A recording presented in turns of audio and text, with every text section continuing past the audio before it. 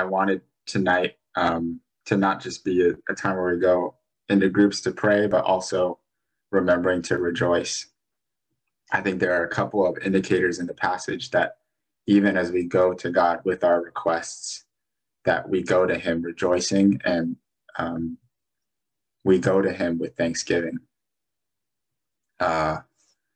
Which I think that thanksgiving is a kind of forward-looking anticipation and trusting God to give us exactly what we need and when we need it. And so it's a thanksgiving by faith. It's not necessarily that you see how your circumstance is working out, but you know that you're serving the God who will work out your circumstances. And so you can pray to him and request, make your request known to him, all the while already giving thanks. So yeah, those two things stick out to me as I read the passage for us tonight, is to rejoice in all circumstances and always, and to pray with thanksgiving when we let our requests be made known to God. And I was thinking about kind of piggybacking off of that word, praying with thanksgiving and trusting that God already has a plan to provide for the things that we're asking him for, and all the things that we need. And it reminded me of the Israelites in the wilderness and how they sort of complained to God about not having food. And they were complaining about, oh, Moses, have you brought us out here to, starve and die? We should have stayed back in Egypt where we had food to eat. And God did this thing for the Israelites where he provided them what was called manna every day. But it was it's got the story has some interesting details to it. So I wanted to read it for us and then make a couple of notes. So this is now in Exodus 16. It's a little bit of a longer passage, so I'm kind of going to go and just start in on it and read it, and maybe just let your posture be one of listening for how God would be speaking to you in your situation today, or situation of somebody that's on your heart, or for the well in general. And I pray that God would kind of make his word alive to us. That his word is kind of like food, in the same way that we've been talking a lot about food, about the Thai food that Grant, Yesenia, Melissa, and Natasha are eating, and my Chipotle. And so we're going to be talking about the food that God provided the Israelites in the wilderness, and God's word is our food as well.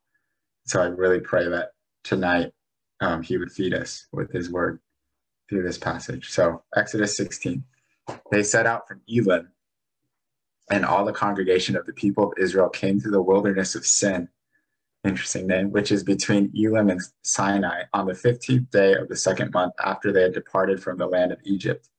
And the whole congregation of the people of Israel grumbled against Moses and Aaron in the wilderness.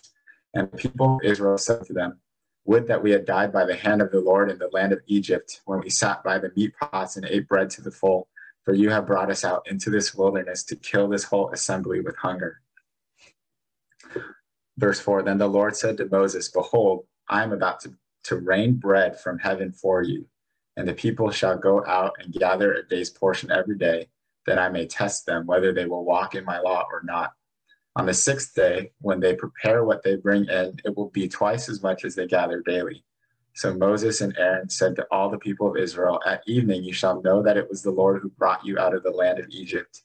And in the morning you shall see the glory of the Lord, because he has heard your grumbling against the Lord. For what are we that you grumble against us? And Moses said, when the Lord gives you in the evening meat to eat, and in the morning bread to the full, because the Lord has heard your grumbling, that you grumble against him, what are we? Your grumbling is not against us, but against the Lord. Then Moses said to Aaron, say to the whole congregation of the people of Israel, come near before the Lord, for he has heard your grumbling. And as soon as Aaron spoke to the whole congregation of the people of Israel, they looked toward the wilderness, and behold, the glory of the Lord appeared in the cloud. And the Lord said to Moses, I have heard the grumbling of the people of Israel. Say to them, at twilight you shall eat meat, and in the morning you shall be filled with bread. Then you shall know that I am the Lord your God. In the evening, this is verse 13, in the evening quail came up and covered the camp, and in the morning dew lay around the camp. And when the dew had gone up, there was on the face of the wilderness a fine flake-like thing, fine as frost on the ground. When the people of Israel saw it, they said to one another, what is it? For they did not know what it was. And Moses said to them, it is the bread that the Lord has given you to eat. This is what the Lord has commanded. Gather of it, each one of you, as much as he can eat. You shall each take an omer, according to the number of the persons that each of you has in his tent. And the people of Israel did so. They gathered some more, some less. But when they measured it with an omer, whoever gathered much had nothing left over, and whoever gathered little had no lack. Each of them gathered as much as he could eat. And Moses said to them, let no one leave any of it over till the morning. But they didn't listen to Moses. Some left part of it till the morning, and it bred worms and stank. And Moses was angry with them. Morning by morning they gathered it, each as much as he could eat, but when the sun grew hot, it melted. On the sixth day they gathered twice as much bread, 2 omers each. And when all the leaders of the congregation came and told Moses, he said to them, this is what the Lord has commanded. Tomorrow is a day of solemn rest, a holy Sabbath to the Lord. Bake what you will bake, and boil what you will boil. And all that is left over lay aside to be kept till the morning. So they laid it aside till the morning, as Moses commanded them. And it did not stink, and there were no worms in it. Moses said, eat it today, for today is a Sabbath to the Lord. Today you will not find it in the field. 6 days shall you gather it, but on the 7th day, which is a Sabbath, there will be none. On the 7th day, some of the people went out to gather, but they found none. This is verse 28. And the Lord said to Moses, how long will you refuse to keep my commandments and my laws? See, the Lord has given you the Sabbath. Therefore, on the 6th day, he gives you bread for 2 days. Remain each of you in his place. Let no one go out of his place on the 7th day. So the people rested on the 7th day. Now the house of Israel called its name manna. It was like coriander seed white, and the taste of it was like wafers made with honey. Moses said, this is what the Lord has commanded. Let an omer of it be kept throughout your generations, so that they may see the bread with which I fed you in the wilderness, when I brought you out of the land of Egypt. And Moses said to Aaron, take a jar and put an omer of manna in it, and place it before the Lord to be kept throughout your generations. As the Lord commanded Moses, so Aaron placed it before the testimony to be kept. The people of Israel ate the manna 40 years, till they came to a habitable land. They ate the manna till they came to the border of the land of Canaan. There you go. That is Exodus 16. So some of the things that stuck out to me as I read it, one of them is sort of Israel's constant complaining and lack of obedience to what God is instructing them. And in the first place, Israel's lack of faith in God, believing that the same God that brought them out of Egypt would also provide for them in the wilderness.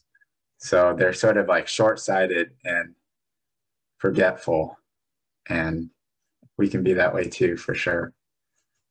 So almost like related to that, toward the end of the passage, God is telling Israel to keep some of the manna as a way of remembering how God provided for them in the wilderness.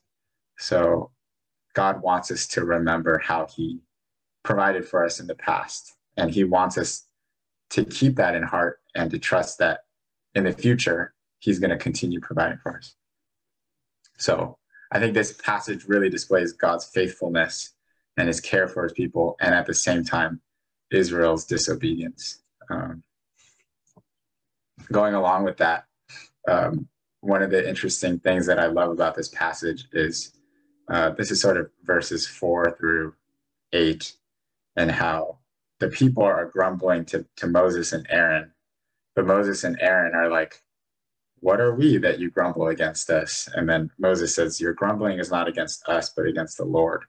And that's something I've thought a lot about because maybe sometimes we think that we are complaining to the source of our issue, but oftentimes I think, and maybe almost all complaining is against God.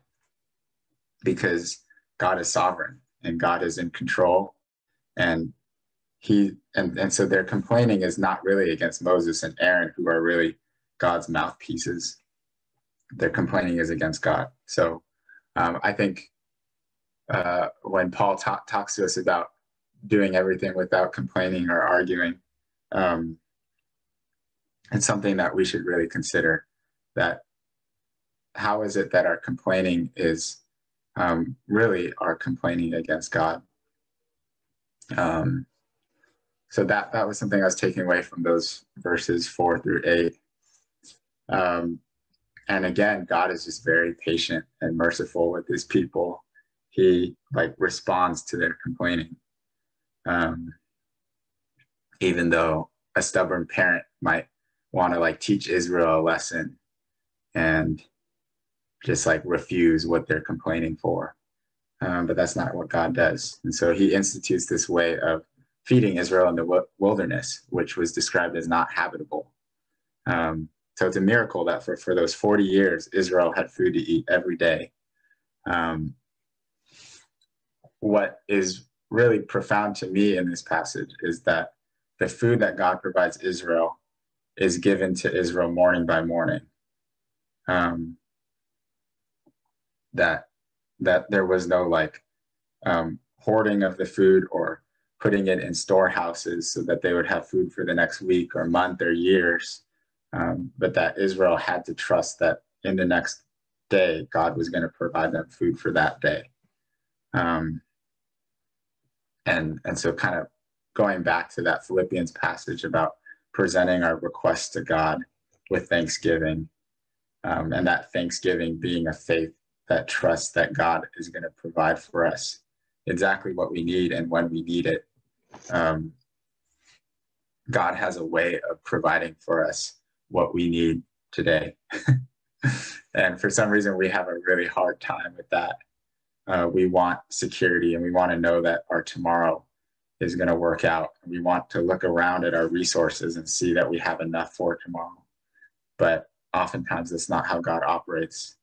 And so Jesus talks about not worrying about tomorrow because it has its own troubles.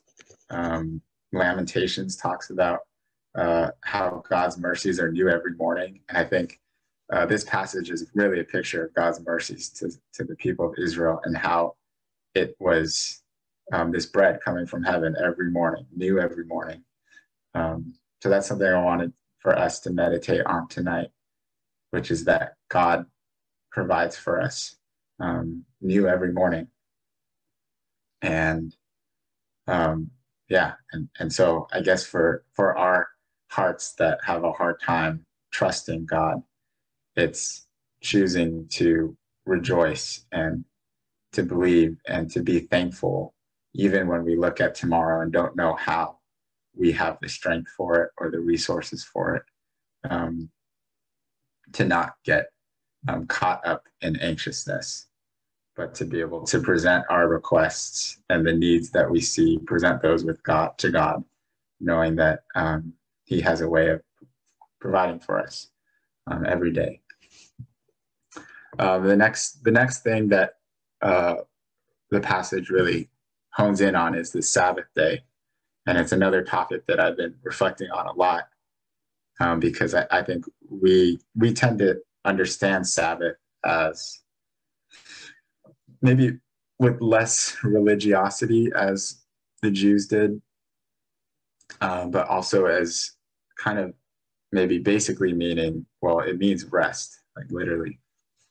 But sometimes we think of it as oh, Sabbath is a break, Sabbath is I worked 6 days and now I get a day where I'm just going to chill out. I think God's bar for the Sabbath day is actually a little bit higher than that, because he wants us to keep it holy. And anyway, so I'm kind of in this long season of wondering what it means to keep the Sabbath holy, rather than it just merely being a day that we take a break. And so anytime the Old Testament talks about the Sabbath like it does in this passage, it piques my interest, because I'm okay, there's something I don't quite get yet about the Sabbath. So what does this passage say about it? And God is very, maybe the word is like jealous that his people would keep the Sabbath. And so he gets, is it, yeah, when he speaks to Moses saying, how long will you refuse to keep my commandments and my laws? And so he institutes this way for the people not to go out and gather on the Sabbath.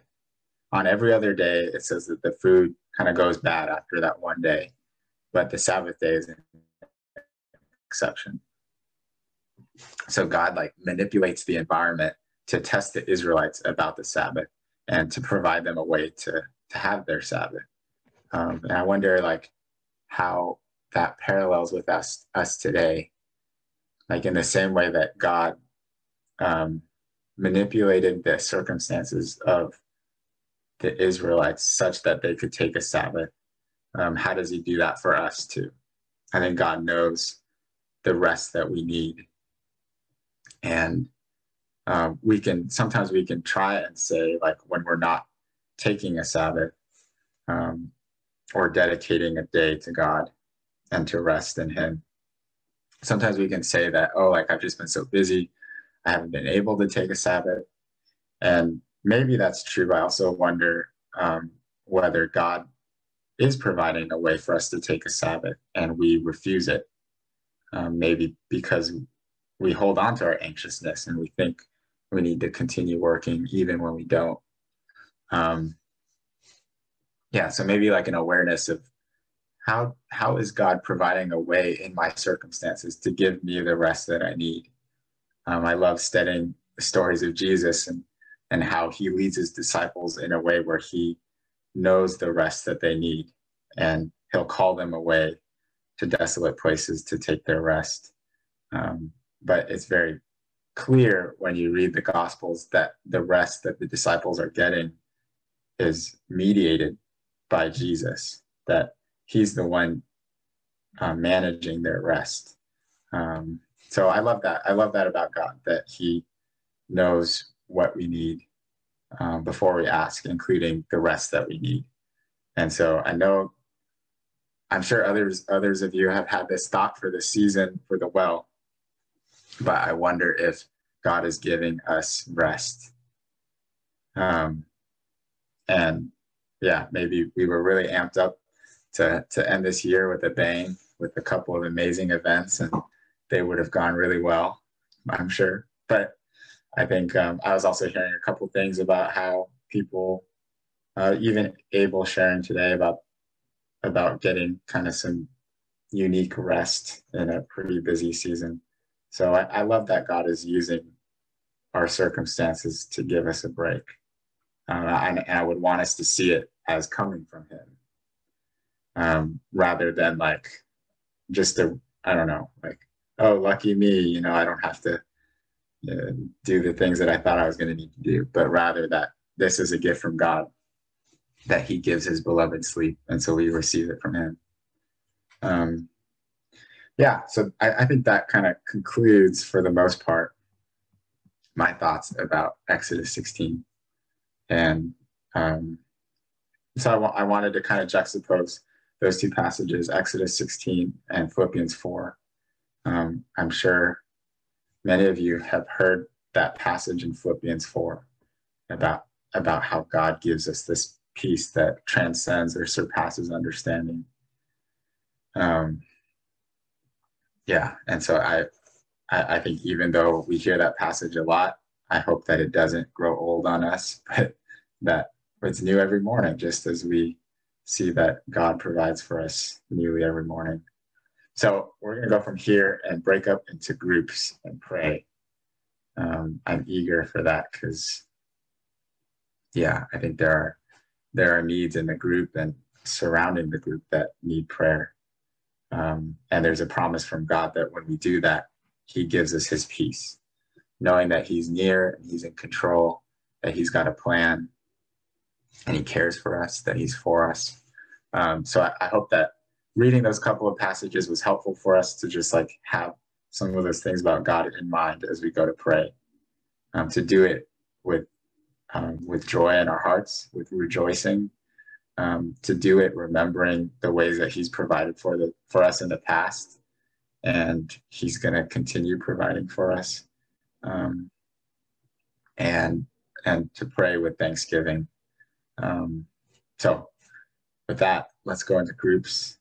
Didn't totally think about how I wanted to organize the groups, but I know there's at least, it looks like the house broke up. So there was one account that was on that had maybe 4 people on it. So yeah, if we could break up into, I'm just looking at the numbers right now. There's 11, 12 on the page. Maybe if we did groups of 4,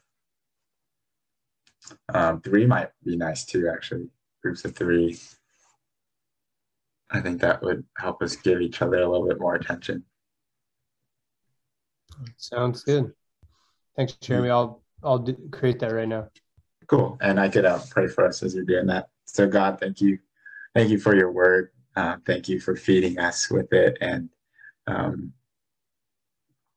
thank you that you are a merciful God that provided for the Israelites even when they grumbled against you, that you provided for them to their shame. So I pray that you would soften our hearts, God, and give us hearts of obedience, and hearts that don't forget how you've provided for us in the past, hearts that rejoice and are thankful for what you are going to do as we pray to you, God. So pray that you would just bless abundantly the groups as we break up to pray. Give us your spirit and discernment about how to pray for one another, how to care for one another, and how to worship you in the midst of all that. So we give you all the glory, God. In Jesus' name, amen.